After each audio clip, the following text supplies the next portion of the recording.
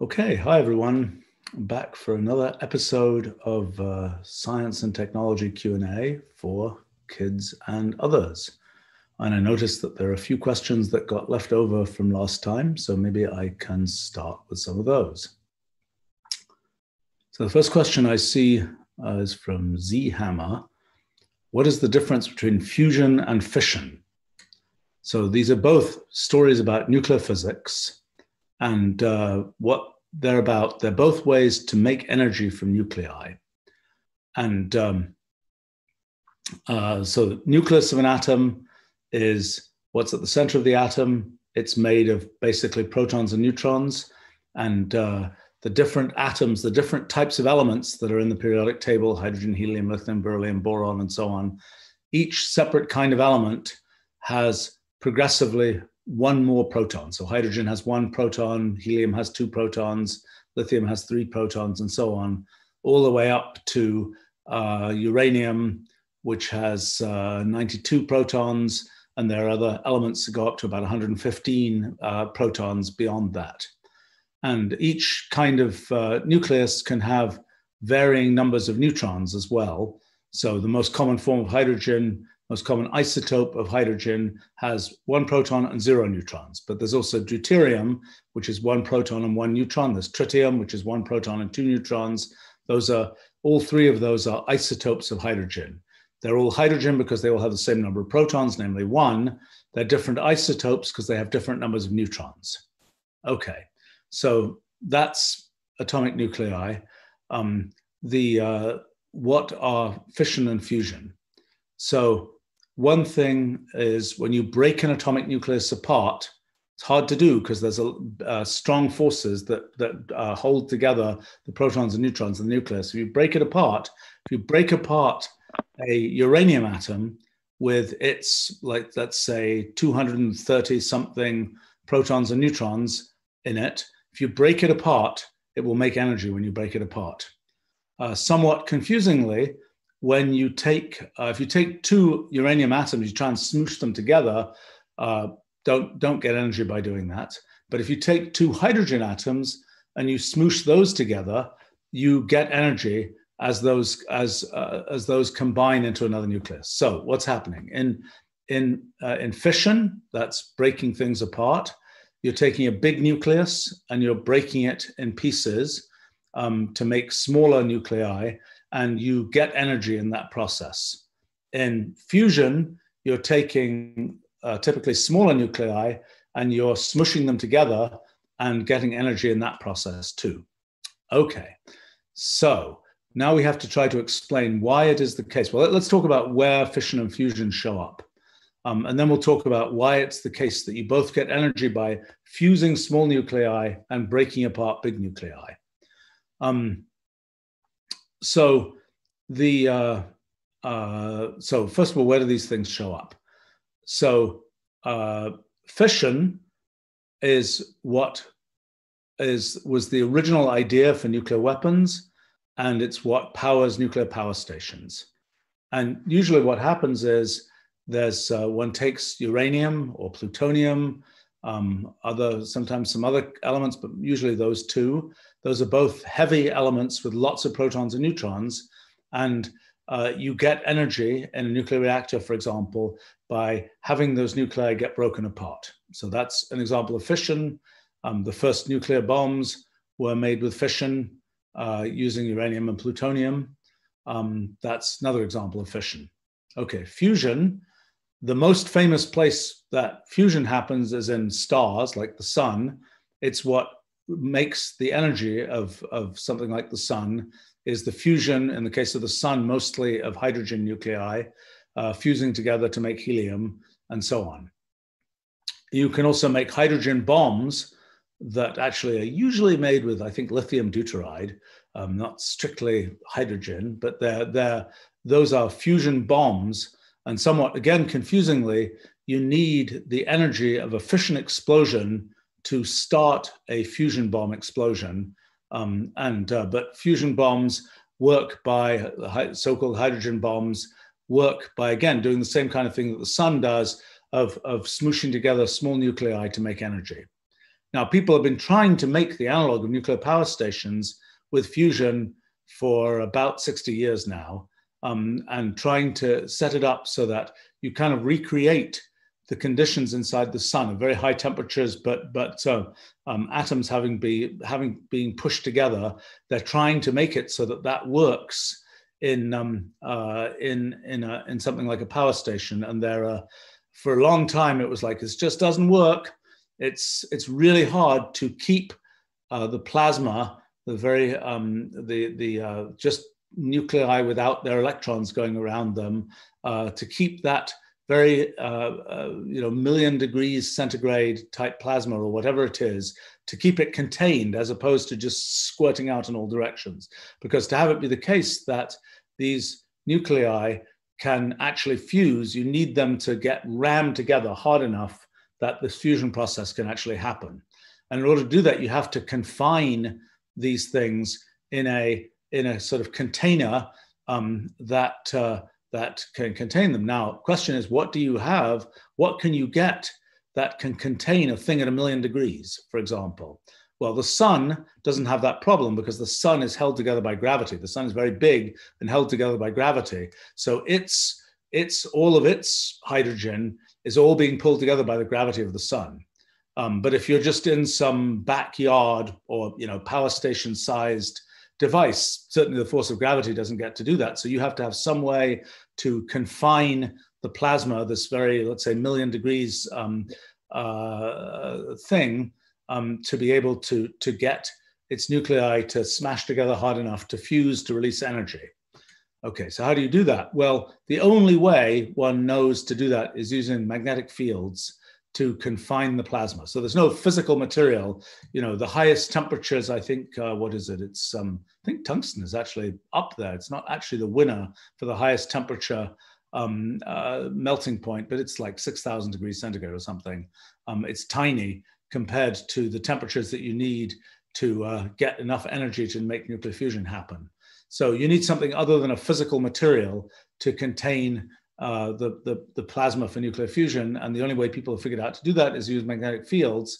The problem is to make something which is like a bottle, a magnetic bottle where there's magnetic field all around is really hard. I mean, you have a bar magnet and it has a certain magnetic field that comes out of it, but it doesn't enclose anything. So making a magnetic field that is successfully encloses things is really difficult.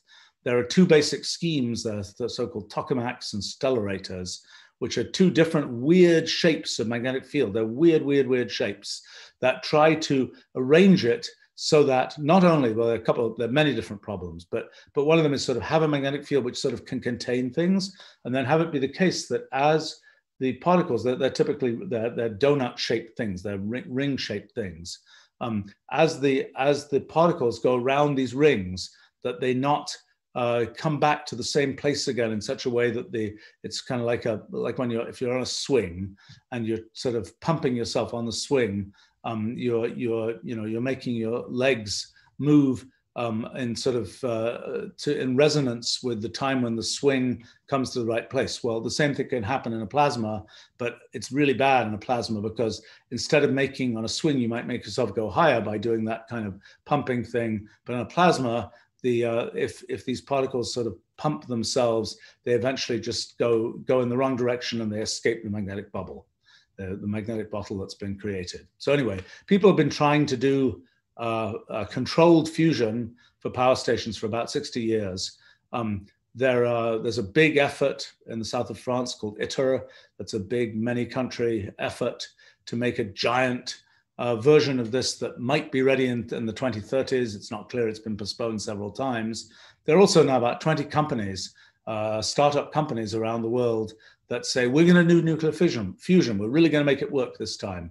And I hope it does work, because if it does work, it's very nice, because the fuel source for nuclear fusion is just hydrogen, which you can get from water.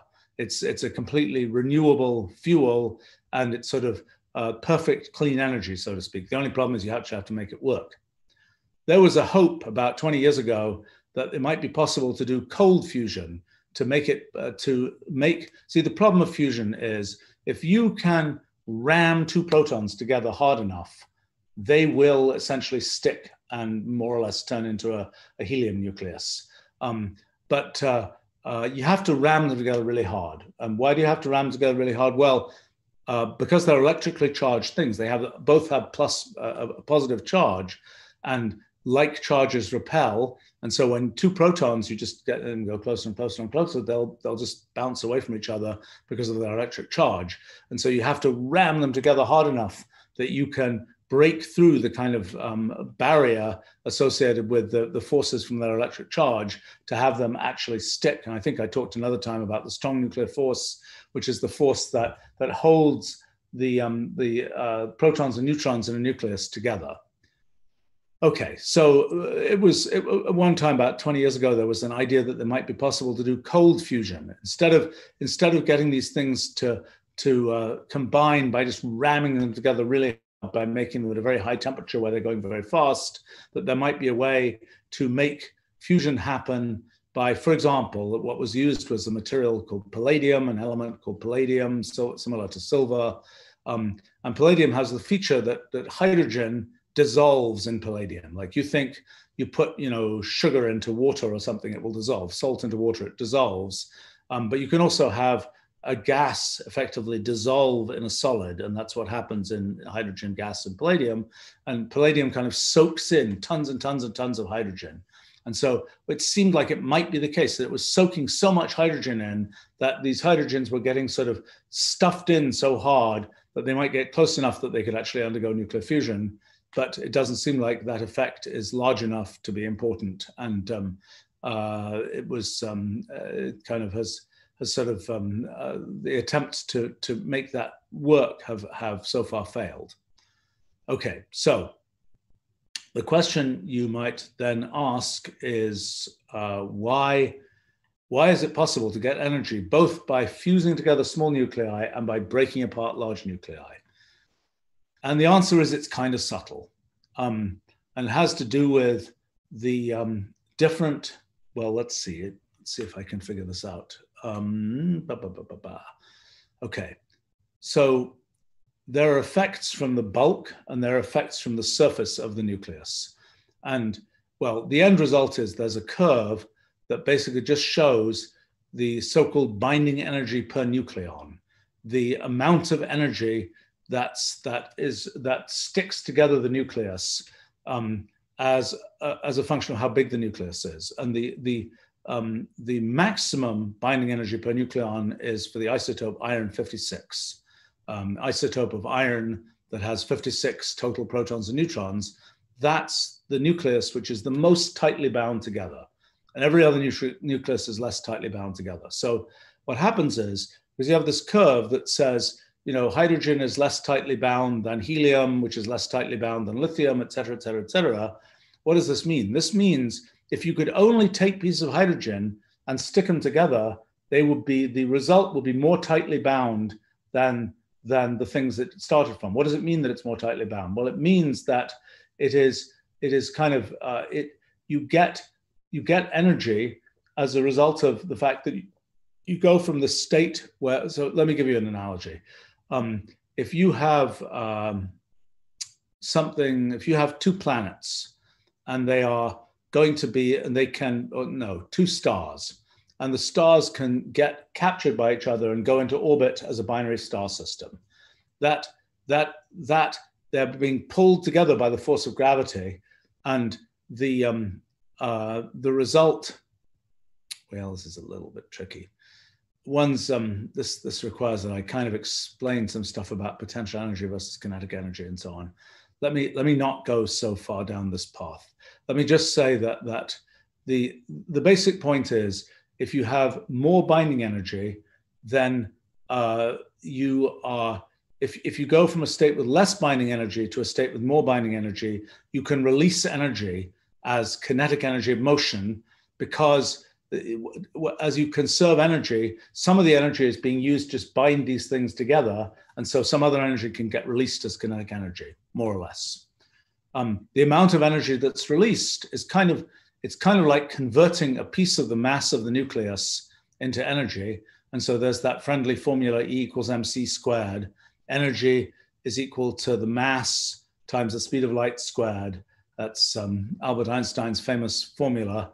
And that tells you sort of how much energy will be released as you, it's sort of the trade-off as the effective mass. Now, this is a little bit complicated because you can kind of read off from the periodic table. When you read off the line that says atomic mass, and you work out atomic mass gives you the kind of mass after you take account of binding energy. And so by just looking at those values, you can figure out this thing that I'm telling you about the fact that the binding energy per nucleon, per proton and neutron, is maximum for high-N 56 and goes down both for smaller nuclei and for larger nuclei. So that means if you have a smaller nucleus and you can combine to make a bigger nucleus, you can use up that binding energy to make actual energy. You can release energy by combining these nuclei together. And similarly, on the other side, because the binding energy goes down as you go to bigger nuclei, for big nuclei, that means that by taking a big nucleus and splitting it into smaller nuclei, you can again get energy going in that direction. So we humans have made nuclear fission, first done in 1945, I guess, maybe 44, 1945-ish.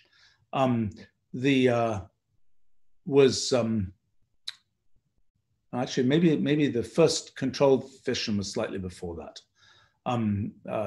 early 1940s. In any case, we humans made fission happen for ourselves.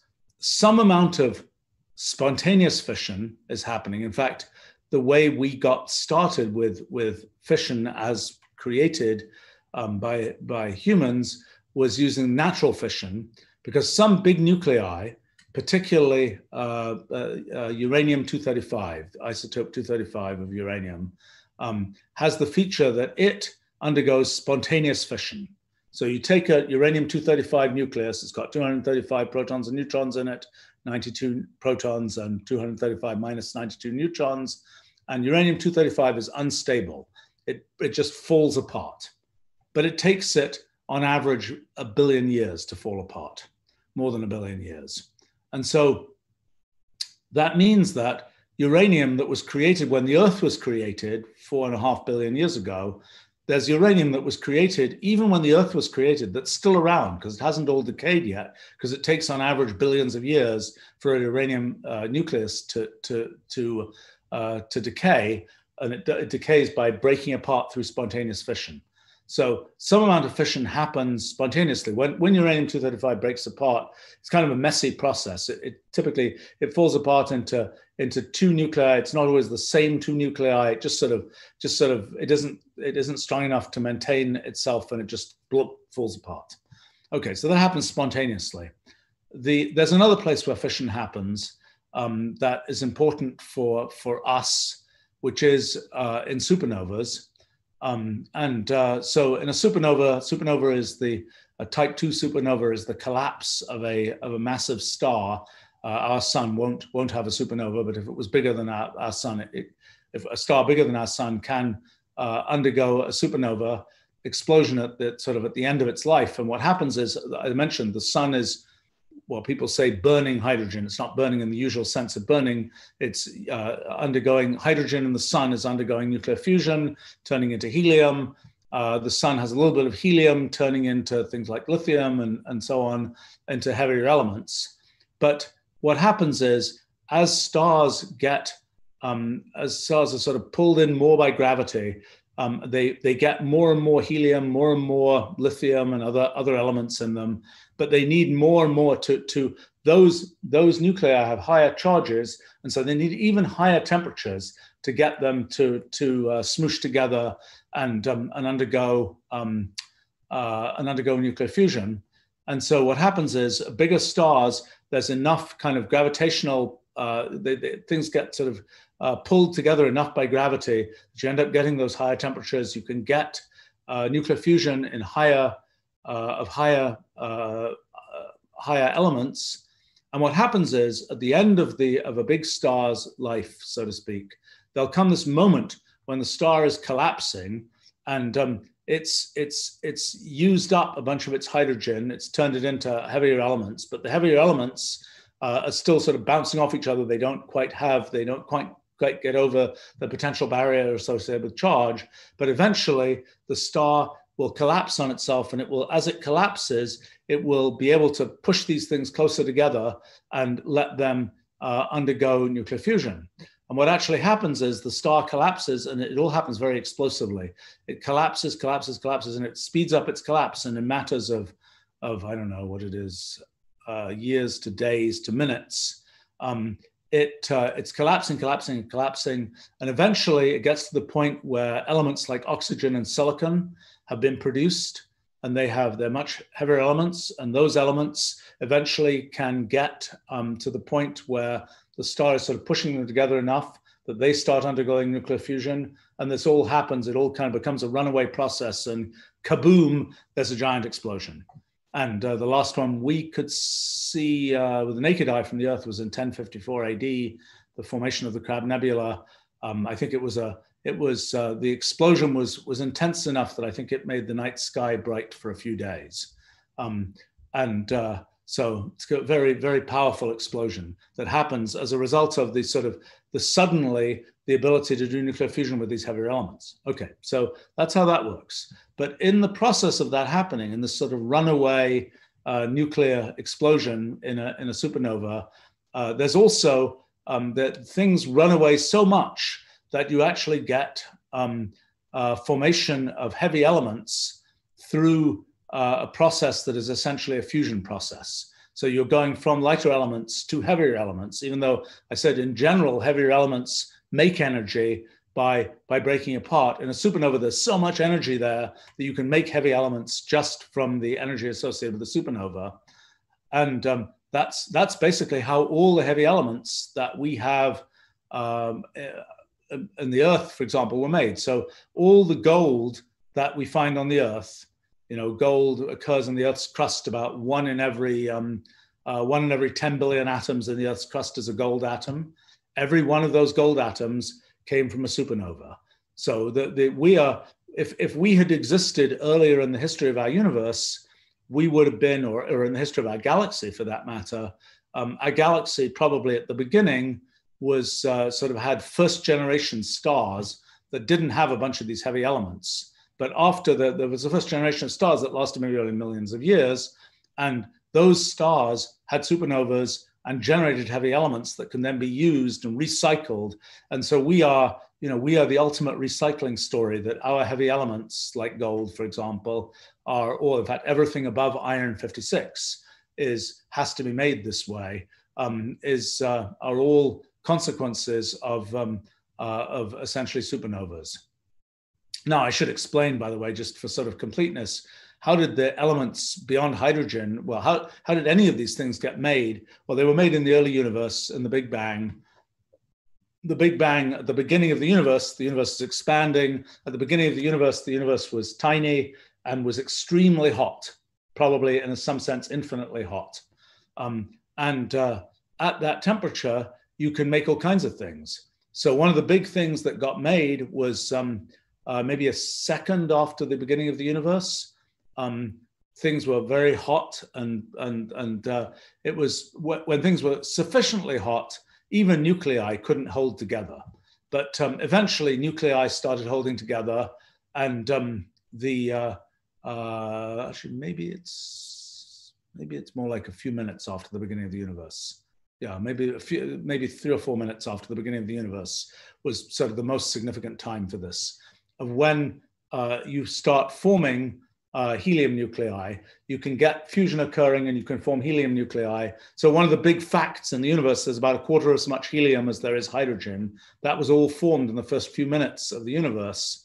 And that's sort of a fundamental constant. And back a long time ago, in the early 1980s, people started, I was slightly involved in this and things related to this enterprise of trying to figure out how much helium would get produced in the early universe. There's about a quarter as much hydrogen. As you go and look at the heavier elements, less and less and less of those heavy elements were produced. As you go to heavier and heavier elements, less and less of those things were produced in the early universe.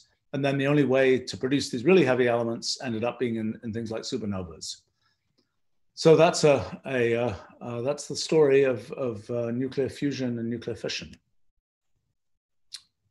Okay, we got a few. Oh gosh, so many questions here.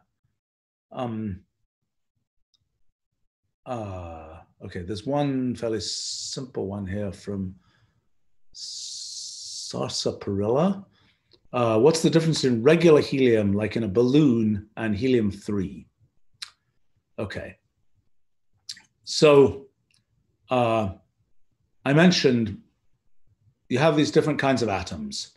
The periodic table is basically a catalog of all the different kinds of atoms that exist. Hydrogen, helium, lithium, beryllium, boron, carbon, nitrogen, oxygen, fluorine, neon, et cetera, et cetera, et cetera. Each one of those is a different kind of atom. It's distinguished by the number of protons in its nucleus.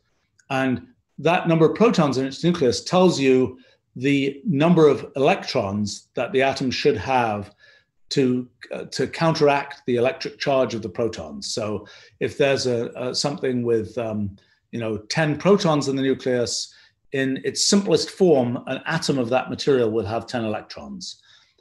Chemistry works by kind of messing around with those electrons and different atoms swapping electrons to make covalent bonds and things, or different atoms having electrons that are displaced to make ionic bonds, those kinds of things. So the story of the chemical properties of materials is all about the story of how many protons they have, because that determines how many electrons they have, and the electrons are what affect the chemistry of materials. Okay, but if you look in the nucleus of an atom, it is a bunch of protons that determines the electric charge of the atom, determines the number of electrons, plus a bunch of neutrons. And the neutrons are just sort of hanging out there, coming along for the ride. Neutrons in a nucleus are stable particles. Actually, if you were to isolate a neutron, strangely enough, it decays in about 1,000 seconds. A neutron on its own, it just barely is unstable. It decays into a proton, an electron, and an antineutrino. But that happens in about 1,000 seconds. So you don't get sort of free neutrons around the place, but you do get neutrons inside an atom. Essentially the fact that the thing is bound inside the atom means that it can't, it would have to, usually, okay, so if you take the mass of the proton, the mass of an electron, and the mass of a neutrino, add them together, that mass is less than the mass of a neutron. So that means that a neutron can turn into those particles, and the extra energy associated with that mass just becomes the kinetic energy of those particles. But when a neutron is bound inside an atom, then normally in any stable atom, the neutron just can't, the energy doesn't work out. The binding energy overcomes the energy that the neutron would have, sort of the excessive energy the neutron would have to be able to decay into a proton, electron, neutrino, and so it can't decay. So the neutron is then stable inside the atom. Now, in some atoms, in some isotopes, there are too many neutrons. And when there are too many neutrons, the neutrons will be able to decay in more or less the same way a free neutron decays. So for example, for hydrogen, a single proton is the simplest isotope of hydrogen. Another isotope of hydrogen is deuterium, which is a proton and a neutron in the nucleus. The next isotope of hydrogen is called tritium. It's so-called hydrogen-3. And hydrogen-3, it's called 3 because it has 3 particles in its nucleus, a proton and 2 neutrons. Tritium decays with a lifetime of about, 15 years or something. And its decay it's like one of those neutrons wasn't attached well enough, and it could still have the energy to decay. So tritium undergoes what's called beta decay, which is decay by emission of an electron. Electrons used to be called beta particles back in the day when they were first being discovered around 1900. Actually, the story is a little bit more complicated than that, but roughly where beta particles were when they were discovered as part of radioactivity, it was called beta particles. It was only later realized that beta radiation was electrons being emitted. But anyway, so tritium decays by essentially one of its neutrons falling apart into a proton, an electron, and a neutrino, antineutrino. And so that means as that falls apart, what gets left over is 2 protons and a neutron. So what's happened is that it's turned into that tritium, hydrogen-3, has turned into helium-3. It's called helium-3 because it's got 2 protons. That means it's helium, and it's got a neutron as well. That means it's got a total of 3 particles in its nucleus. So that means it's an isotope with a nominal atomic mass of 3. It isn't exactly 3, but because of these binding energy effects that I'm talking about. But it has an A number that is that's just the name of it in nuclear physics. That usually the number of protons is called Z, and the number of protons plus neutrons is called A.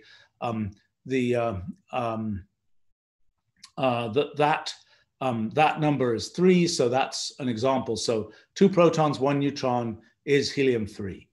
So someone was asking about helium-3, and so that's what helium-3 is: 2 protons and a neutron. It so happens that for helium, there are 2 stable isotopes.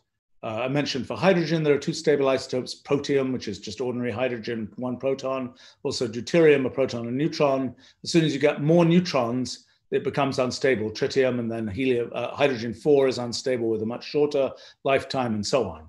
So with helium, there are 2 stable isotopes, helium-3 and helium-4. Helium-4, which is the more common isotope, is 2 protons and 2 neutrons. And that as soon as you get, there are other isotopes of helium, like helium-5 and so on. I don't know offhand what their lifetimes are, but they are unstable. Undoubtedly, helium-5 undergoes beta decay, emitting an electron, and so on. So helium-3 is, so in your average helium balloon, you get the helium that existed on the Earth, which is a mixture of helium-4 and helium-3. The ratio of helium-4 and helium-3 was determined pretty much by the production of helium during the Big Bang and the beginning of the universe. And the ratio is, do I remember? I don't remember, I'm sorry. Yeah, but it was, helium-3 is quite rare compared to helium-4. Helium is a gas. It's a very it's a gas that has a lower density than ordinary air, and so helium floats on air. So if you make a balloon that's full of helium, then the balloon, most of its mass is the helium inside it. It will float on air, so to speak. So it will go up in the air. And the reason there isn't more helium around here is because helium, if there was any helium in the Earth's atmosphere, it would float up and eventually escape from the atmosphere. Earth's gravity is not strong enough to pull down helium, so to speak. And the same is true on most other planets. But for example, on Jupiter and Saturn and so on, the big planets, Jupiter has enough mass, has enough gravity that helium does not escape from the gravitational field of Jupiter. So the atmosphere of Jupiter is full of hydrogen and helium, which don't escape because there's enough gravity on Jupiter to prevent those things from escaping. On the Earth, there isn't enough gravity and it escapes. So and to find helium on the Earth, it's trapped in rocks from when the Earth was originally formed. I think there's probably a lot of helium to be mined from the Earth, but people sometimes worry that we're going to run out. I knew some people who had a rather peculiar scheme that involved mining helium-3 from the moon. I don't completely know why this makes sense, because I think there's plenty of it on the Earth. You just have to dig deeper in the rocks, but I'm not sure. Helium-4 and helium-3 have a number of interesting differences. Usually different isotopes behave chemically exactly the same. They usually, a lot of their properties are really very much the same. For example, if you look at, I don't know, tungsten or something, my favorite element number 74, it's my favorite element because if you look on a periodic table, the chemical symbol for tungsten is W, because in many languages, the name for tungsten is Wolfram or some variant of that. And no, it was not a distant relative of mine who discovered tungsten, although I was disappointed when I was a kid that It's one of many reasons that I didn't go into chemistry. No, this is a silly story and not really true, but it's one of those could be true stories but isn't. Is like it's like I realized if I'm no chemical element could ever be named after me because there's already tungsten element 74, which is already has symbol W and is already called Wolfram in many countries. It's actually the general rule about having elements named after you. Some of the very heavy elements that are now being discovered, element 110, element, etc. These are named after people, but generally the rule had been you don't get an element named after you until you're dead. Although I think for Glenn Seaborg, an exception was made for Seaborgium, which is element 116, maybe something like that. But in any case, most of the, there are elements named Einsteinium, Lawrencium, named after Ernest Lorentz, who was very much involved in these things. Meitnerium, named after Lisa Meitner, who was involved in the whole nuclear fission business. There are a bunch of elements named after people who were involved in the sort of nuclear business in the 1930s and 1940s. But in any case, what was I going to say? I was talking about. Sorry, that was an irrelevant segue. Irrelevant digression. I have to say one of the things that has happened to me, at least in the past, is because tungsten is called Wolfram in many languages. If I meet people who don't know English that well, and they certainly don't know the name for tungsten in English. And I remember meeting people from various countries in the past who were involved in let's say the government or business in those countries, and they saw my name or the name of my company, which happens to be Wolfram Research, and they'd start talking to me about tungsten mining, and it's like no, that's just my name. It has nothing to do with tungsten, really. It's not. And I think I get a certain amount of spam of people trying to sell me various kinds of tungsten type things because of that also. Anyway, that was irrelevant. An element like tungsten has a whole bunch of stable isotopes, maybe 5 or so. I don't remember exactly how many for tungsten. As you get up to these heavier elements, there tend to be more stable isotopes, at least for a while, until after uranium, when the elements don't have any stable isotopes at all, at least none of the elements we know of have any stable isotopes after that.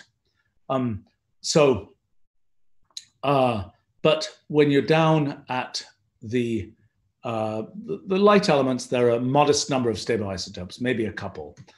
Now, normally with different isotopes, there are very few differences that you can detect in sort of the everyday use of the material. So for example, there are no chemical differences because the number of electrons is still the same. There are very few physical differences because the materials that you get by just changing the number of neutrons in the nucleus just don't differ very much. Sometimes people really care about the difference between two isotopes.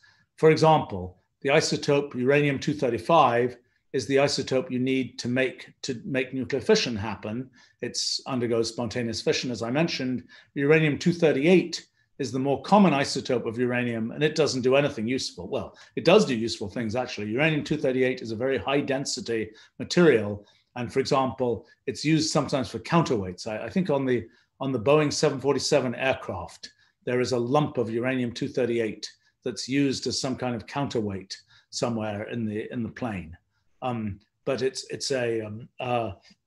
definitely not of interest for nuclear physics or nuclear power or nuclear weapons or anything, uranium-238. So the problem is when you have natural uranium, it's a mixture of 235 and 238. And so this is a case where you really care about which isotope you've got. So you have to separate those isotopes. And the main way to separate them that's used are these centrifuges, which spin the thing around and turn it into a gas. And it turns out that if you have a gas of uranium-235 and uranium-238, the uranium-235 goes a little bit faster than uranium-238 because it is because it has a little bit lower mass at a given temperature, goes a little bit faster. And in a centrifuge, when you spin it around, you can make the uranium-235 go to the outside, I guess, and the uranium-238 goes to the inside.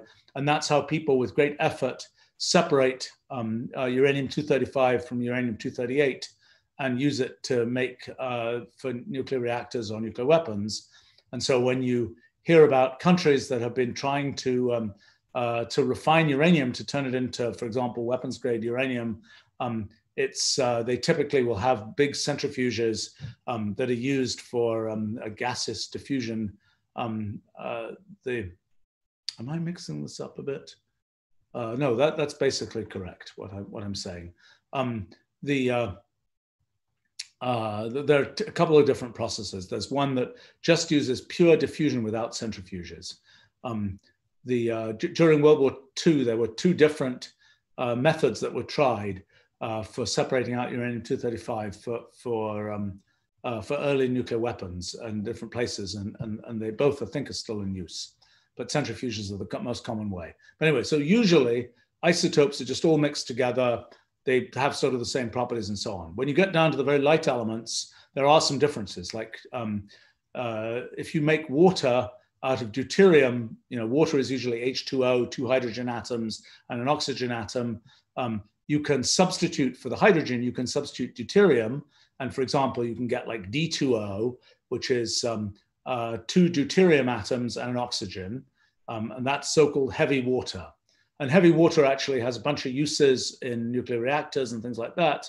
Heavy water heavy water is actually sufficiently chemically different that heavy water is poisonous to us and other organisms. Or at least if you just have a little bit of heavy water, it doesn't really do anything. But if you have a whole bunch of heavy water and you start having heavy water substitute for the ordinary water inside you, the usual biochemical reactions that make us go stop working with heavy water. So it's a case where there's a chemical difference between heavy water and light water. So for helium, helium-3 and helium-4 do have some very interesting differences. Okay, I will explain, let me not go into this in too much detail, but most materials, when you cool them down, eventually they become, let's say you have a gas, like, I don't know, oxygen in the air, you cool it down. When it's sufficiently cold, it will turn into a liquid. You get liquid oxygen. When you cool it even further down, it will become a solid, and then it's a solid. Okay, so most materials have that property. As you cool them down, they turn from gas to liquid to solid. Sometimes they go straight from gas to solid, but in the end, when they're cold enough, they're always a solid. And that happens because the atoms in the material, temperature is making them bounce around. But when the temperature is low enough, they're just not moving very fast. And so the forces that bind the atoms together are strong enough that they can eventually, keep the atoms in a rigid solid. Well, as you make the temperature lower and lower and lower, temperature is the average kinetic energy of materials, of atoms. And so when the temperature goes down, eventually to absolute zero of temperature, minus 273.16 degrees centigrade, at that temperature, there's no more kinetic energy left. The atoms are just stopped. Well, they would be stopped were it not for a fairly subtle effect in quantum mechanics called zero-point energy. And zero-point energy is a consequence of the fact that in quantum mechanics, in a limited period of time, you can't constrain the energy of something to be precisely a particular value. There is always some uncertainty in the energy, and that manifests itself in this so-called zero-point energy that exists independent of temperature. So even if the temperature is absolute zero, there's still some zero-point energy. Okay, helium-4 is the unique known material that has the property that the zero-point energy is sufficiently great in it that it never becomes a solid at ordinary pressures. So helium-4, even at absolute zero, helium-4 is still a liquid. So that's okay. So And one feature of it as a liquid, it has a very strange property. It's a so-called superfluid. And so what happens is let's see, basically it's another phenomenon of quantum mechanics. And it's a phenomenon very similar to the way a laser works. A laser is kind of like a superfluid, but with photons. And the way a laser, I think I talked about this another time, the way a laser works, sort of all the photons in a laser all want to get in the same state. And they all want to kind of be all going in the same direction with the same color, et cetera, et cetera, et cetera. They all want to get together. That's because of the property of photons as quantum mechanical particles. They are they're integer spin particles. Okay, so helium-4, like photons, are what are called bosons. They're particles. The helium-4 nucleus has 2 protons, 2 neutrons. Each one has a spin of a half, and together the whole thing, the spin's actually anti-aligned, so the spin of the whole thing is actually 0. And that's an integer, and that integer spin means that the thing is what's called a boson, and that means that the bosons have this property that they always like to get together. And they always like to fermions, the other kind of thing which happens with half integer spins, they always like to follow a thing called the exclusion principle, and they like to kind of stay in different states, but bosons like to collect together. So if you have a liquid where all the atoms in it like to collect together and they like to sort of be doing the same thing, what happens? Well, you have what's called a superfluid. And a superfluid, once you start the thing moving, all the atoms will together coherently move. And the viscosity, which usually slows down the motion of fluids by sort of a friction among atoms, just doesn't operate. Instead, all these atoms are collectively just moving, and they keep moving. So superfluid helium-4 has this property. You can start a little vortex in superfluid helium-4, and if you start a little vortex in water or something like that, it will slowly decay out because of viscosity. In superfluid helium-4, that does not happen. The vortex would just keep going for months, and it'll just keep circulating in the superfluid. And that happens below a certain temperature, the so-called lambda temperature of helium, which is a few degrees Kelvin, a few degrees above absolute zero, 2-point-something degrees Kelvin, I think, kelvins, a few degrees above absolute zero. Helium-4, it's always a liquid, but it makes this transition to being a superfluid. So it doesn't, as a superfluid, it has no viscosity. It has, you can get these things that circulate forever, all kinds of cool things like that. Okay, actually what happens is superfluid, below the lambda temperature, some fraction of liquid helium is superfluid, and the fraction increases as you go towards absolute zero, but non-zero fraction becomes superfluid at the lambda point. Okay, so what does this have to do with helium-3? Well, helium-3 doesn't have, it has just 3 particles, each with spin a half. So the resulting spin of a helium-3 nucleus, I don't actually know, but I'm going to guess it's a half. But anyway, it isn't an integer.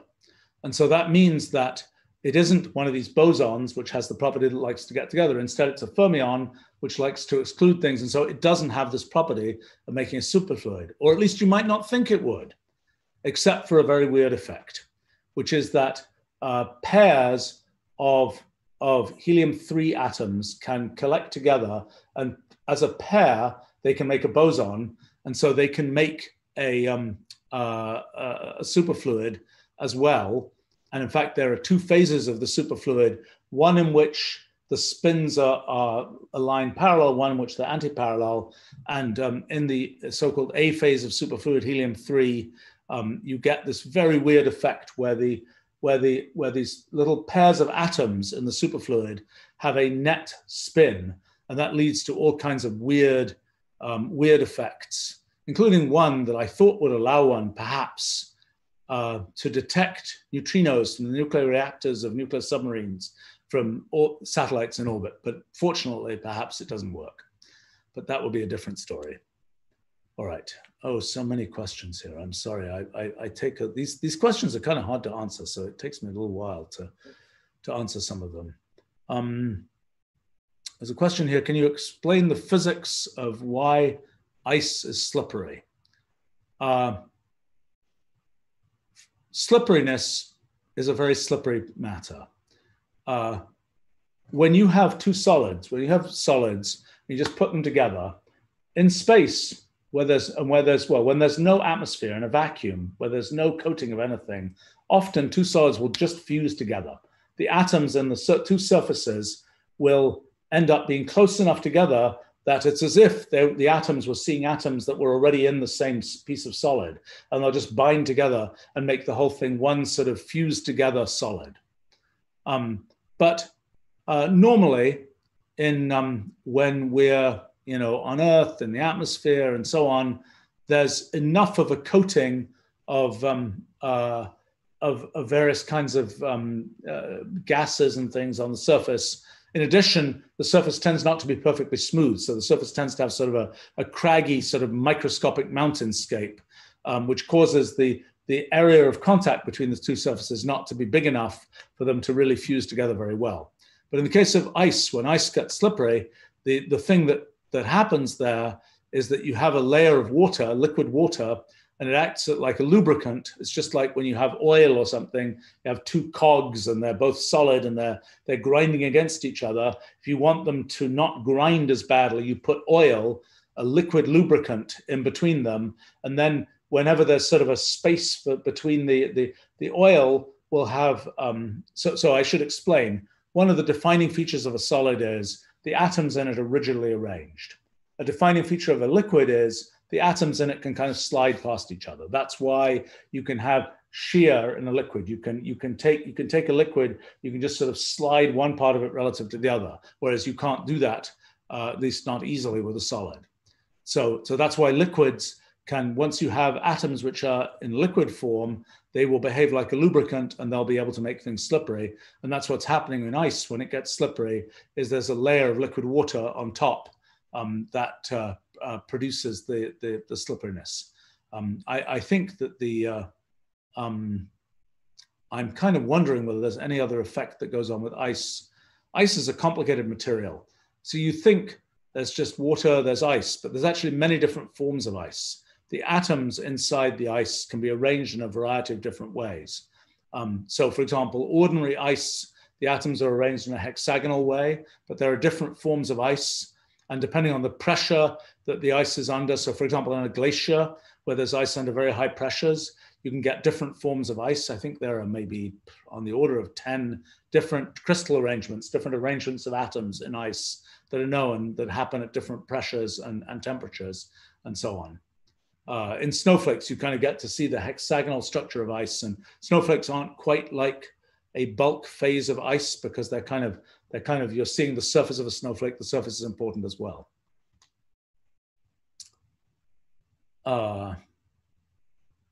Let's see. Questions. Oh my gosh, so many questions here. Oh boy.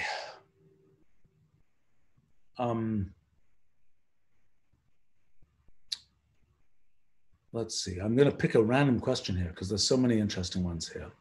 This is from, this is sort of relevant to what we've been talking about, from Gondra Hunter. Can I explain the van der Waals force? Okay, let's see if I can do this. So if you have two atoms that just happily hanging out, the two atoms, they will have a small force of attraction between them. And even though that, if atoms had some of their electrons missing or something, they could have a very strong force of attraction by electrical forces. They can have, one of them could have an electric charge, and they could both have electric charges, and the electric charges will produce strong forces between them. But if they're neutral atoms with equal numbers of electrons and protons in them, they won't have an electric charge. They won't have the ability to attract each other in that sort of direct electrical way. Okay, a tricky thing that happens. So you can have what's called an electric dipole. So electric dipole is something where you have some plus charge up here and some minus charge down here. you've separated out these charges. The total charge of the whole thing is still 0, but there's plus charge here and minus and a compensating amount of minus charge here. Well, if you imagine two electric dipoles, you've got a little bit of plus charge, a little bit of minus charge. You've got two electric dipoles. Well, if the minus part of one electric dipole can kind of see the plus part of the other electric dipole, then it'll get attracted to that, and vice versa. Now, there'll also be it'll be sort of correspondingly repelled from the other one. But if you work out the math of it, it turns out if you have two electric dipoles, they will have a force of attraction between them. Well, it's attraction in some places, repulsion in other places. It depends on the configuration of the dipoles and so on. But you can have a net force of attraction. And roughly, the force of attraction directly from electricity, from electric forces, goes like 1 over r squared, inverse square. It's as the distance increases, if the distance is r, you take the square of the distance, it's 1 over that is the force of attraction. For a dipole, the force of attraction is 1 over r cubed. But so it falls off more quickly, but there's still a force of attraction. Okay, tricky thing about atoms. So an atom will be electrically neutral, but there'll be, as a result of quantum mechanics, there are little tiny fluctuations in which basically the electrons are kind of deforming. So they're a little bit, it'll make a little dipole, then it'll disappear, make a little dipole, disappear. It'll be continually fluctuating around where there's a little bit of polarization of the charge to make a little bit of an electric dipole. And that's always happening even in a neutral atom, which is otherwise electrically neutral. So imagine you have an atom that has that sort of fluctuating dipole that inside it. Well, it turns out that fluctuating dipole, when one atom has a dipole, an electric dipole moment, as it's called, that will cause another atom to kind of have its plus and minus charges separate out a little bit. The forces from one dipole will cause a force of forces to make the other dipole, make the other atom have some dipole associated with it. Okay, so the effect of the first atom on the second atom is a 1 over r cubed effect. It's because it's a dipole force from one atom to the other. Okay, so that atom kind of makes its own friend because it kind of has created a dipole moment. This atom over here is fluctuating and temporarily having a dipole moment. It causes a dipole moment to happen in the atom over here. And then they both got dipole moments because this one's fluctuating, this one's had an induced dipole moment. And then there's a force, because there are two dipoles, there's a force between these atoms. And so when you work it out, there's a 1 over r cubed effect from the original fluctuating atom on the other one. Then the other atom, its force relative to the first one is another 1 over r cubed. So the result is a 1 over r to the 6 force law. And so when atoms, the typical forces between atoms are roughly like 1 over r to the power 6. Actually, it's a little trickier than that. What happens is the effect of one atom on the other can propagate only at the speed of light. And as a result of relativity theory, it turns out that it is actually 1 over r to the 7th force law rather than 1 over r to the 6th, because essentially by the time the effect of one dipole has on the other has happened, there's been a sort of it took some time for that effect to happen. And by the time it sort of feeds back to have a force on the other thing, the dipole has changed a bit, and the result of that is that it goes from 1 over r to the 6 to 1 over r to the 7. But so roughly there's that kind of force between even neutral atoms. And when you try and work out, you try and approximate, what is the force between atoms? Well, there's a force of attraction. If you try and do the sort of simulation of a solid, there's a force of attraction that's about 1 over r to the 6th. When atoms get very close together, they tend to repel each other, mainly as a result of this exclusion principle thing that I mentioned, where the electrons don't want to be sort of smooshed together. That's a 1 over r to the 12th effect, more or less. So roughly, the sort of forces between atoms are like 1 over r to the 6th minus 1 over r to the 12th, roughly. So there's a range in which they attract, and then there's a sort of hard core in which they repel. And when you look at atoms in a solid, they're pretty much sitting in that minimum but where the 1 over r to the 6th force law is causing them to be pulled together, but they haven't yet been pushed apart by the 1 over r to the 12th force law. That's called, for people who follow these things, it's called the Leonard-Jones potential, is this 1 over r to the 6th minus 1 over r to the 12th type potential between atoms. So that was a little bit technical, but that's a description of van der Waals forces. Let's see. Oh my gosh, so many questions here.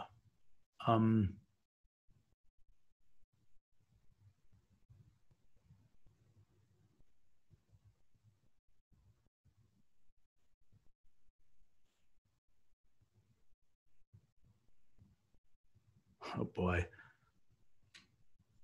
Here's one I can do easily from Bean.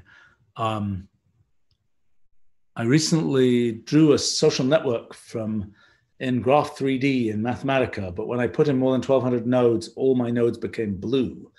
Is this a bug? No, it's not. It's a setting for, if you look at the options for Graph 3D, it's one of the settings. It tries to not burn your computer alive by having it try to draw a huge number of very elaborately drawn spherical nodes. There's a setting to do that. I'm going to answer just a couple of other questions here.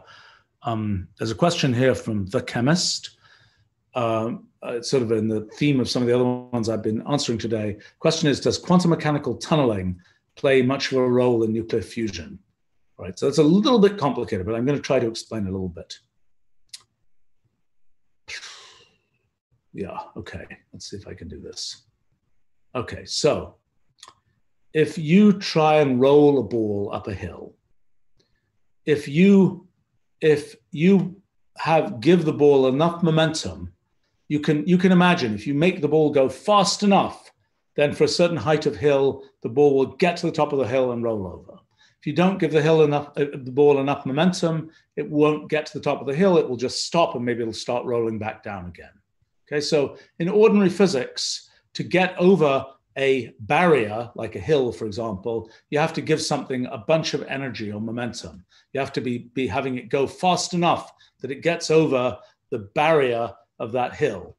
And there's a definite energy at which it will get over the barrier based on the height of the barrier, the mass of the thing, et cetera, et cetera, et cetera, et cetera, et cetera. Okay. In quantum mechanics, the main defining feature of quantum mechanics is it's not a theory in which only definite things happen. It's a theory in which there's a whole branching collection of different possible things that might happen. And the things that we see happen are just a particular choice of those things which might have happened. And by the way, in our theory of physics, we have a much tighter view of how quantum mechanics works. And in fact, the phenomenon you're asking about, tunneling, it's actually an interesting thing for us to look at in the context of our theory of physics. And I think I can explain to you how tunneling works in a way that, but I haven't actually formally done this with our theory of physics. We haven't looked at that phenomenon yet, and we should. But in any case, in quantum mechanics, this picture of the ball is being pushed up the hill. Will it get to the top? Does it have enough energy? It either does. In classical mechanics, it either does or it doesn't. In quantum mechanics, the ball is effectively testing out many different paths, many different things that could have happened. Okay, so some of those things involve the ball having managed to just go through the barrier, ignoring the fact that it didn't have enough energy to go through the barrier. Now, in our theory of physics, what's happening is there are paths of history that branch out in this thing we call branchial space, which is kind of a thing like physical space, except not like physical space. It's a space of quantum possibilities instead of the physical space of positions that we're used to. So in this branchial space, what's happening is that some of the possible things that could happen to your ball are actually going through the barrier and coming out the other side. Well, it turns out that in quantum mechanics, you can have a certain probability for, even though the ball wouldn't classically make it to the top of the barrier and go over, even though it wouldn't do that, there's still a certain probability that it will get through the barrier. Okay, that probability turns out to be, as you increase the energy difference associated with the barrier, it's an exponentially small probability that it makes it through the barrier. And as the energy difference increases, it becomes exponentially much smaller, the probability for it to make it through the barrier. So in nuclear fusion, for example, the question of whether if you want two protons to be able to really smoosh themselves together, they have to get over this barrier associated with the force of repulsion from electricity from the two protons. And so one way that can happen is through tunneling, this process of quantum mechanical process, where with some exponentially small probability, the protons can just end up getting through the barrier and coming together.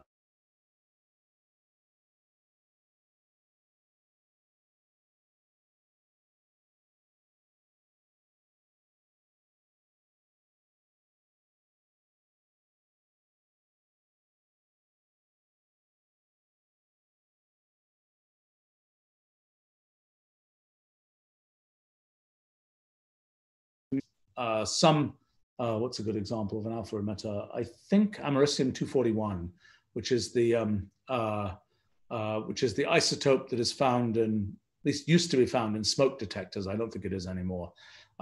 It was americium-241, which I believe is an alpha emitter. It's an element which decays by emitting alpha particles, which are these helium-4 nuclei. And one of the really weird things about alpha emitters is that some of them have lifetimes of a billionth of a second, and some of them have lifetimes of a billion years. So a huge range of different lifetimes, all associated with just spitting out an alpha particle from a nucleus.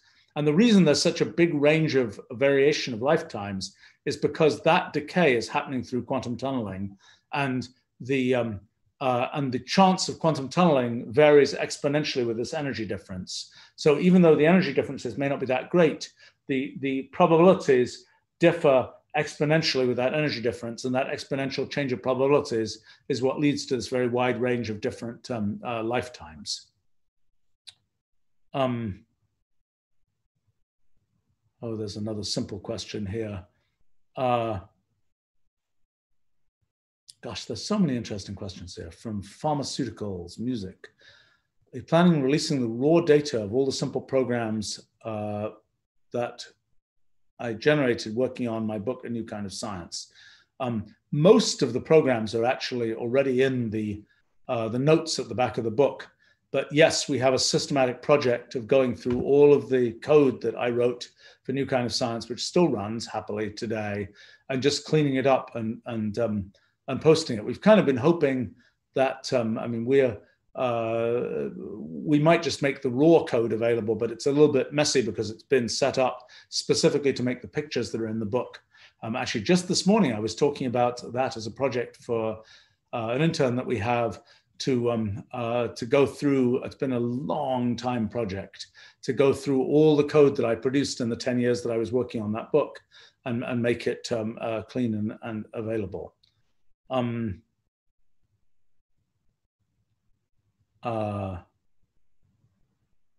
Boy, you guys are asking so many interesting questions here. There's a question about muon catalyzed fusion, which I'd love to answer, but we need to keep these for another time. There's a question from Aram about when the Andromeda galaxy collides with the Milky Way, what's going to happen to life on Earth? Probably nothing much. You know, galaxies are very diverse, diffuse, except in the center of the galaxy where there's a big black hole and quite a high density of stars. Most of the time, galaxies just pass through each other. It might be that there'll be a higher density of stars in our night sky, but I don't think there'll be much other effect. So there's a question here. I thought I would just answer one or two more.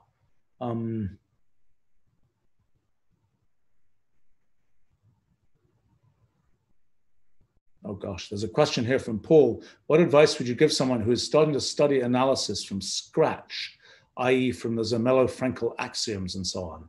that's really a question about the really foundational theory of mathematics. As it happens, I am very actively working on that right now, because what we've discovered is that there is a tremendous parallelism between our theory of physics and a theory of meta-mathematics, a theory of sort of the structure of mathematics and mathematical proof.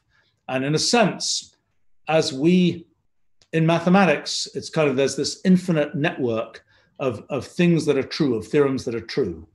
And in the physical universe, there's sort of this infinite space-time network of events that happen in the history of the universe. And as the universe evolves, we are sampling more and more of that sort of infinite network. As the field of mathematics advances, we're in a sense sampling more and more of its infinite network. And I've been trying to understand the analogy between these two networks and the extent to which we can use thinking from physics to think about mathematics in bulk. So maybe even by next week, I'll have more to say about that. Check out, when I finally have untangled this, I will post something about it.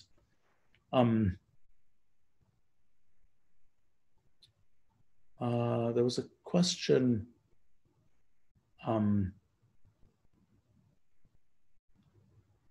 about, there was one question I just wanted to,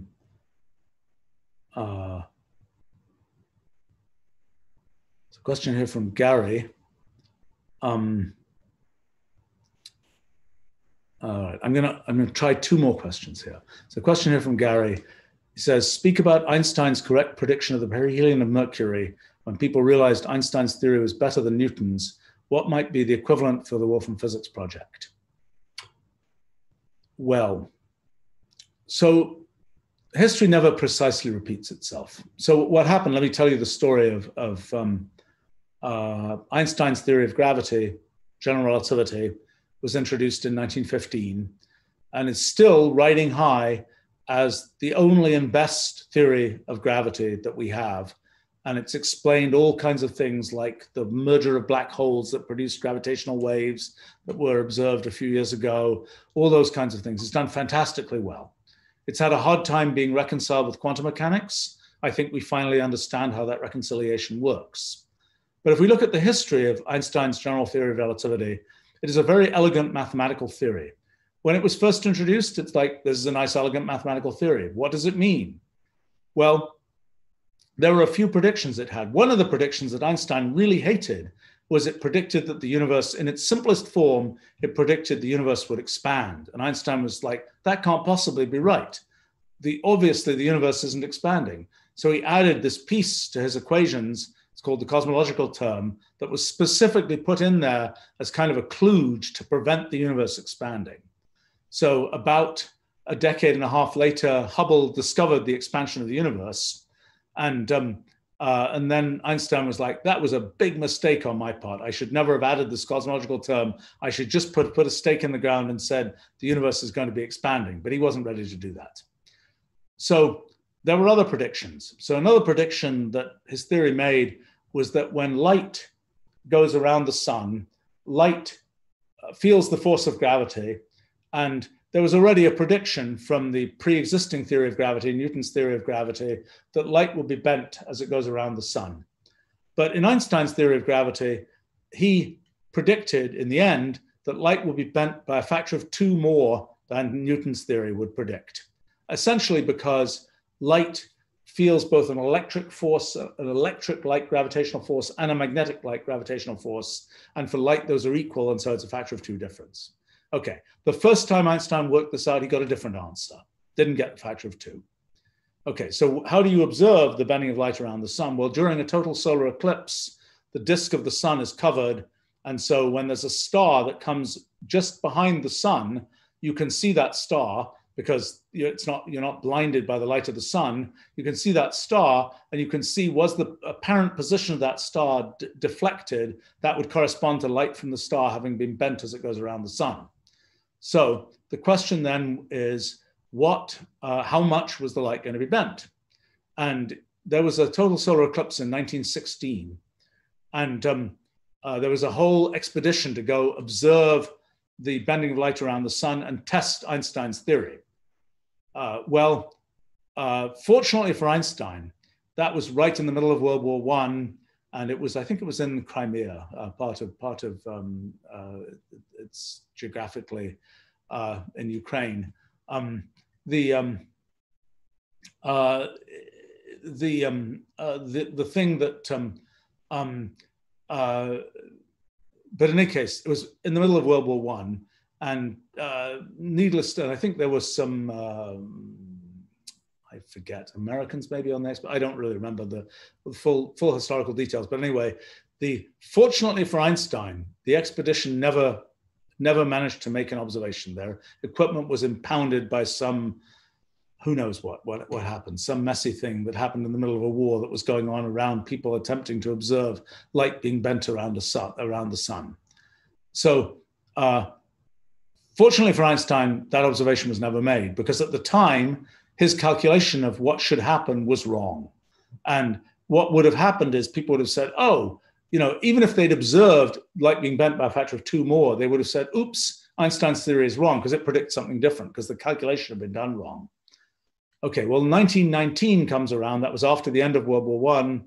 And a chap called Arthur Eddington, a British physicist, very keen on, sort of bring the scientists together. Even if there was a war, we're going to, we British scientists are going to prove that, that German science is predicting good things and so on. We'll do this expedition to South Africa where there was going to be a total solar eclipse, and we'll observe the bending of light around the sun. Probably those experiments were kind of fudged. Probably they couldn't have done experiments as well as they claimed that they were doing them. But in any case, that experiment said, great, we found it. We got exactly the result that general relativity would predict. And so that was sort of a triumph for general relativity. There was another effect, the advance of the perihelion of Mercury. I'll just explain what that is. So when the Earth goes around the sun, people say it goes, well, the Earth goes around the sun roughly in a circle. But it isn't exactly a circle. It's a little bit distorted. It's a little bit an ellipse. And so an ellipse, so the Earth is going around the sun in an ellipse, okay? But so an ellipse has sort of an elongated semi-major axis and a semi-minor axis. Those are the analogs of the diameter. If it was a circle, the semi-major axis and semi-minor axis would be identical, but they're like the radii, the 2 different radii of the ellipse. Okay. So when the Earth goes around the sun, to a very good approximation, the ellipse that corresponds to the Earth going around the sun is fixed in place. The sun is here, the ellipse is there. The major axis of the ellipse does not move at all. It's always kept in the Earth just keeps going round and round and round in this pattern. And that's a feature of inverse square law of gravity. If you have an inverse square law of attraction, that has a special conservation law that, in addition to conserving energy and momentum and angular momentum, things like that, it conserves a thing, mathematical name, the Runge lens vector, which basically says that the axis of the ellipse always stays pointed in the same direction. The axis of the ellipse never changes. So that's in a very close approximation, true for the Earth.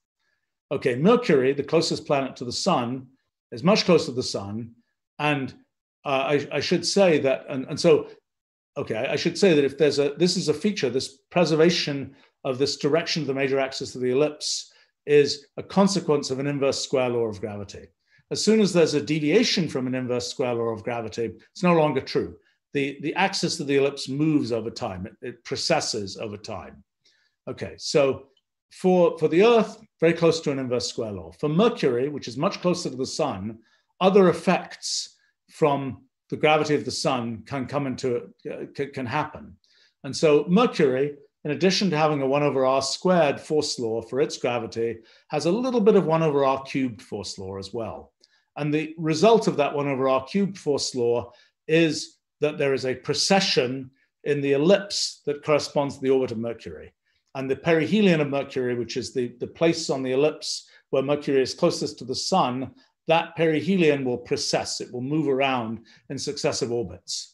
And so that's what the advance of the perihelion of Mercury is, that motion, that change as in successive orbits of the position of the perihelion, the position of the closest approach to the sun for Mercury. And that advance of the perihelion is associated with changes from the inverse square law of gravity. Okay, so the inverse square law is true for a certain sphere of mass and so on, but there are corrections to it when the gravitational field has deformations. In fact, I already mentioned in talking about dipoles, for electric dipoles, there are similar gravitational effects. And so when you see the perihelion Mercury advancing, it's not completely obvious. It's a calculation. It's a complicated piece of astrophysics to verify that, no, that's not a feature of the shape of the sun. It's a feature of changes in the law of gravity. So that was a little bit of a subtle thing to untangle. But in any case, so one thing that the big sort of message of this is to make a prediction from a theory requires a big stack of calculations on top of the theory. And sometimes those calculations are hard to do. I mean, famously, in Newton's theory of gravity, Newton tried to compute the motion of the moon. And he managed to get this position of the apse of the moon, which is basically this perihelion type thing, but with respect to the Earth, he managed to get that wrong by a factor of 2 with his calculations. His theory was correct, but his calculations were wrong. And they were not wrong in that particular case because he made some arithmetic mistake. They were wrong because it's just really hard to do those calculations. And it took 150 more years before people developed the kind of mathematical tools to be able to do those calculations well and to show that Newton's theory of gravity did correctly predict what had been observed in the motion of the moon. So it's tricky to get predictions from theories that can be tested experimentally. It goes far beyond the actual theory itself. In our theory of physics, the most impressive and spectacular things that are happening now are what one might call theoretical predictions. You know, there's hundreds of years of physics that have been done, particularly impressive physics in the 20th century, and that have led to conclusions like quantum tunneling, like general relativity, like these kinds of things. And the question for our theory is, can we use our theory, which has very little that goes into it, and can we do the computations necessary to get those features of known 20th century physics? And that's going spectacularly well. Now, can we predict things that weren't known from 20th century physics? Yes, we can. Unfortunately, many of those things require a scale parameter. So for example, when Einstein was thinking about the cosmological constant, he didn't know how big it would be. We still don't completely know how big it is, but it's an extra parameter in the theory, an extra number you have to put in. So for us, we have one extra number, which is the maximum entanglement speed. In physical space, the maximum speed that information can propagate at is the speed of light. In our branchial space of quantum states, the maximum speed information can propagate at is this thing we call maximum entanglement speed. We call it zeta. And it has, so we don't know its value. We've got a rough estimate that its value might be 10 to the 5 solar masses per second. It's in funny units because it's a funny kind of quantity. But we don't know that value. If we knew that value, we could make immediate predictions about all kinds of things. So with that value, we can make predictions about black hole mergers, the rate at how black hole mergers can happen, deviations from what happens in Einsteinian gravity around black holes, a bunch of different predictions for that. But those predictions depend on this parameter. We can also potentially make predictions about quantum computers if we know that parameter. We can show things about the extent to which quantum computers can work. It still may be the case that what we're seeing in labs for quantum computers is miles and miles away from the theoretical prediction limits and so on. I don't know.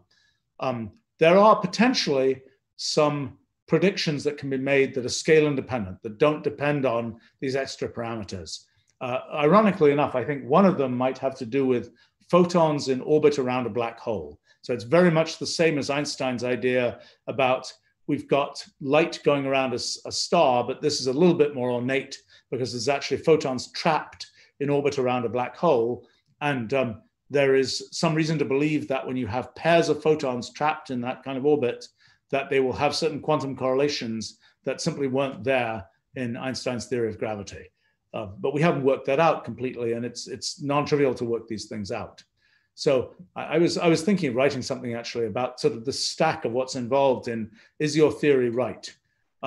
Because one of the things that's really cool with our theory is that Okay, so when you compute something like these two black holes that crashed into each other, you know, a third of the way across the universe and produced these gravitational waves that we detected, the computation of that is a complicated computer calculation. Actually, it uses our computational language a lot in doing that when people actually do that in practice. But in any case, the actual computation of this merger of black holes is a big, complicated thing where you're taking Einstein's equations for gravity and you're turning them into a form that computers can digest. And so you're not just using pure math to solve those equations, you're digesting them for a computer and then solving them on a computer. Okay, so our theory says there's actually a more direct way to do it. You can go directly from our theory, which is really a computer-friendly theory from the beginning, directly go and compute the mergers of black holes. So it's as if you can have a different approach to doing that same computation. Now, we know mathematically that we should get the same answer, at least if we do the calculation precisely enough as the one that we get from general relativity. But both involve, for general relativity, we have to sort of digest it, approximate it for a computer. For our theory, we have to get a big version that sort of approaches what happens for general relativity. And essentially what we're doing is we're sort of writing a compiler that goes to, we're sort of compiling the equations of general relativity down to our model, but we can actually then run the sort of compiled code in our model to see whether to make predictions like about black hole mergers. So one of the things I think is going to happen is that our models are actually going to provide practical methods for doing computations in general relativity and also in quantum mechanics that are better than methods we've had before. And so essentially we'll be going directly from our model to the answer, even though in the intermediate stage, we know that our model mathematically should reproduce general relativity. So it's sort of unsurprising that this works, but it is an impressive thing that we can go directly from our model without really ever having to talk about general relativity directly to predictions. And so that's something I think will happen in practice, probably sooner rather than later. Okay, I'm going to answer one more.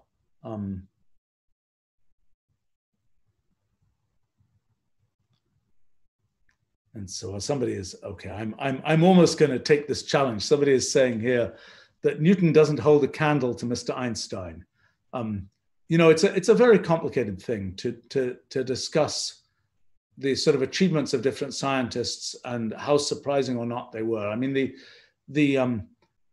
you know, and often the drama of what they achieved is not obvious in the later history. So, for example, for Newton, the big drama of what he achieved was to say you can use fancy math to work out how things are going to happen in physics. There was a certain amount of fancy math before Newton, but he said, I need even fancier math, and he invented calculus to figure out what's going to happen in physics. But the big idea was you can use fancy math to figure out what's going to happen in physics. Einstein, some part of what he did, important kind of thing that he did, was to say you can just reason about things in physics and figure stuff out. So, for example, in inventing relativity, you know, sort of thought experiments like you're running at the speed of light and you shine a flashlight. How fast does the light from the flashlight go? Those kinds of sort of thought experiments. He thought about things in these kinds of almost logical ways and was able to kind of build a theory that ended up using some of the current mathematics of its time to kind of figure things out in terms of sort of a logical theory. And that was sort of a new thing at that time, because by then things have been sort of very much made very mathematical. I mean, I think in the kinds of things we're trying to do now, it's sort of a different paradigm that comes from ideas about computation that sort of, it's in a sense too easy, because once you really understand that computational paradigm, and I'm not sure we completely really understand it yet, but once you have a decent understanding of it, there are things which have just seemed utterly mysterious before, which now it's like, oh, well, it's kind of obvious because we know from this sort of computational paradigm, this is how things work.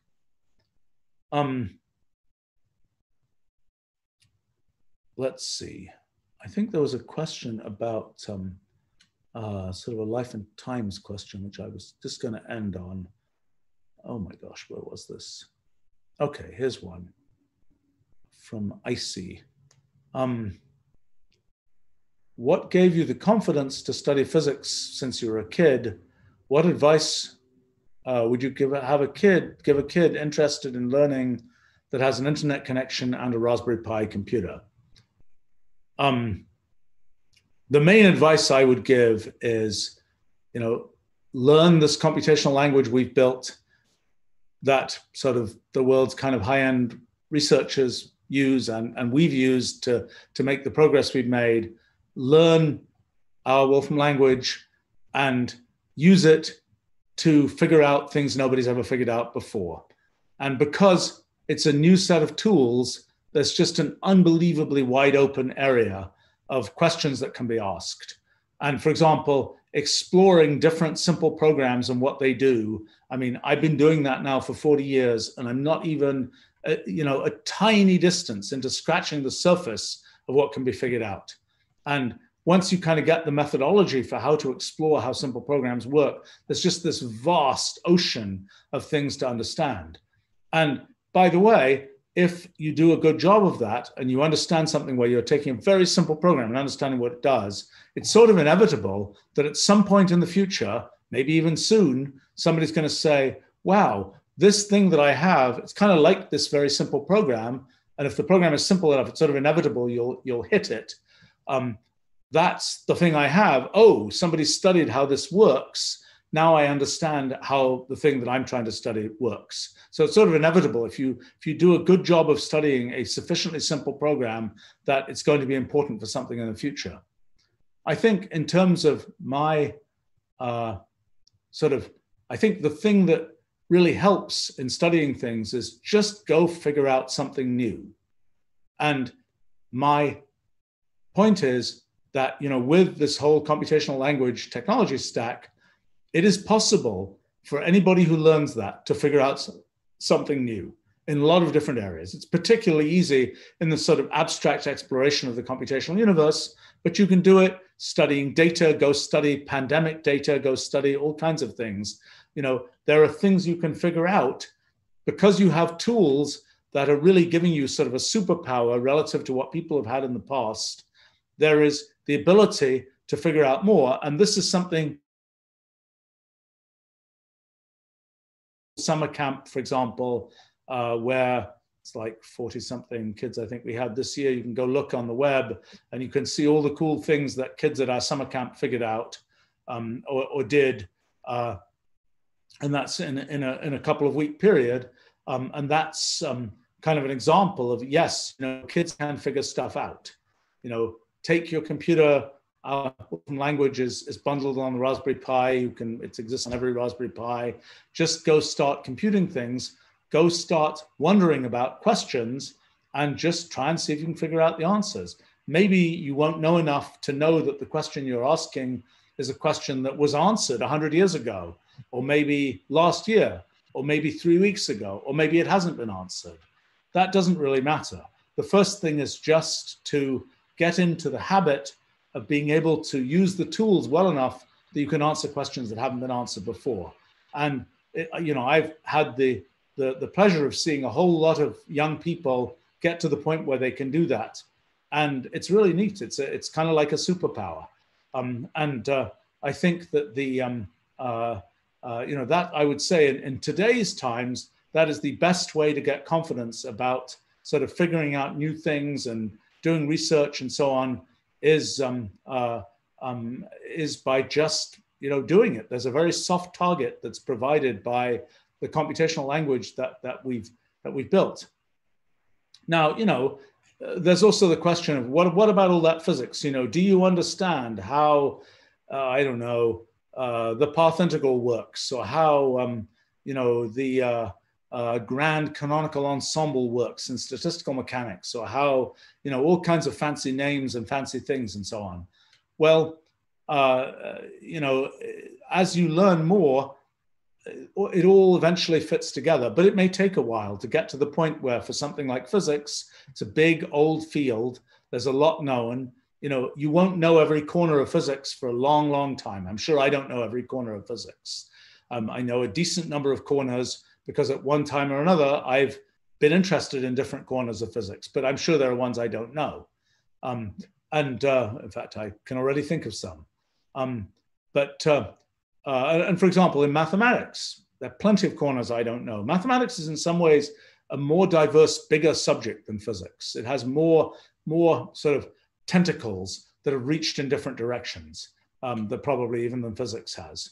So for example, one thing, I was for a long time afraid of this thing called category theory, which is a very kind of formal, pure approach to mathematics that originated in the 1950s and 60s, even 1940s, but has become popular.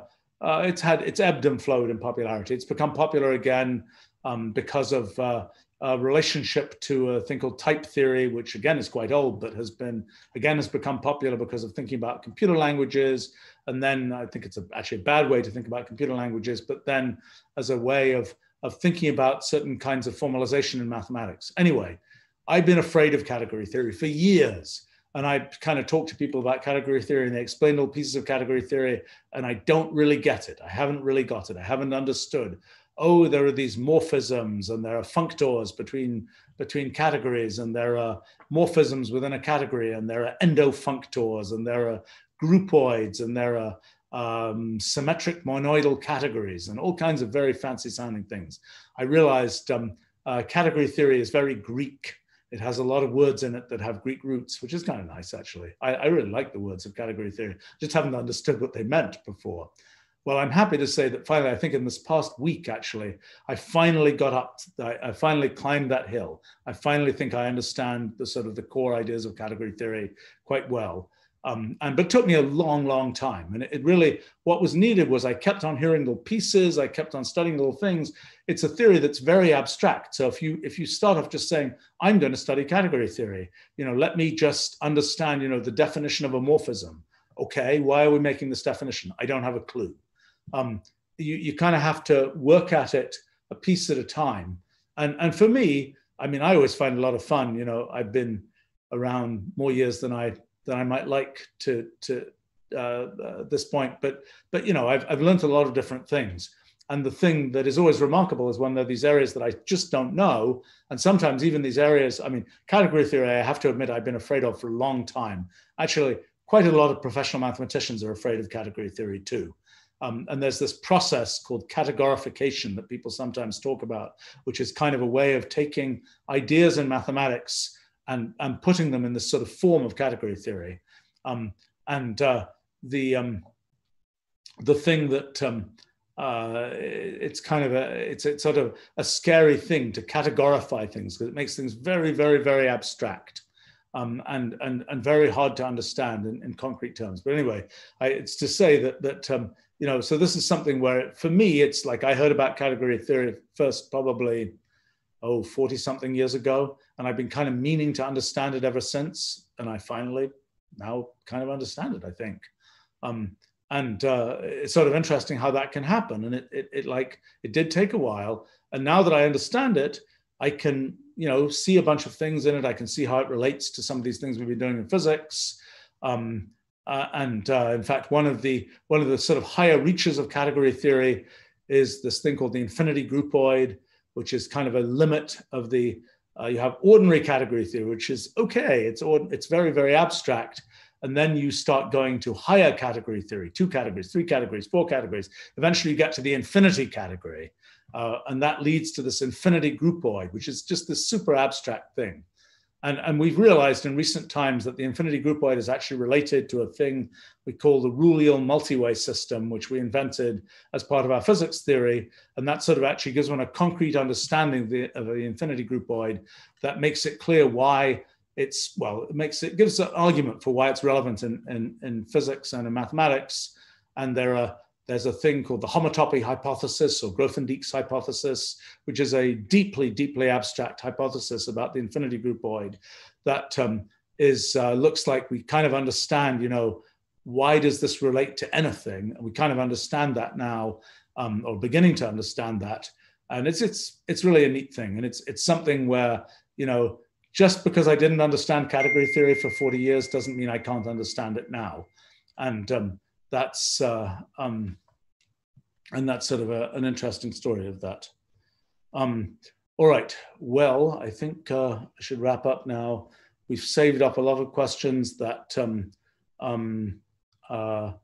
we can perhaps go on with next week. Well, thanks for joining me. Thanks for asking lots of interesting questions. You know, I hope you guys find this interesting. I find this really interesting because you get to ask me things that I have never explained to anybody before.